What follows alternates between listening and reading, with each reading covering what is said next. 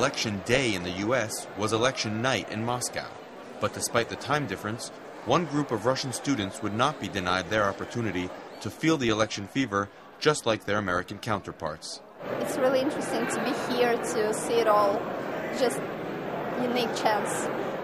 Invited by the U.S. ambassador to an election party at his residence in Moscow, these foreign affairs students were so fascinated by the U.S. presidential election that they presented their own versions of the candidates. This is my husband, Barack Obama, and I'm Michelle Obama. It's my Sarah Palin. And mastered the election terminology and catchphrases to go with them. You can call me Joe the Senator.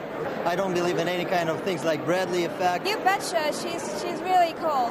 But the party ended hours before the first exit polls, so the group set out into a cold Moscow night to accomplish their goal. Well, it's 8 p.m. in New York, but that's 4 in the morning here in Moscow, a time for the dedicated and the political diehards to be following elections. Here, at one of the few American diners in Moscow, is where they come to do it. At the diner, the students joined with other Russians, foreigners, and expat Americans, not content to wait until morning to hear the election's results. As the hours went by and late dinner turned into early breakfast, the poll results started rolling in. Louisiana, Michigan, Minnesota. Bringing good news to the overwhelmingly pro-Obama crowd. And eventually giving the students the moment they had come to see.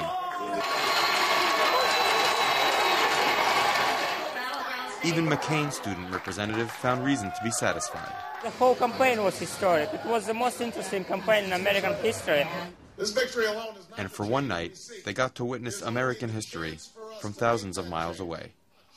Yonatan Pomerantz, NBC News, Moscow. So tonight,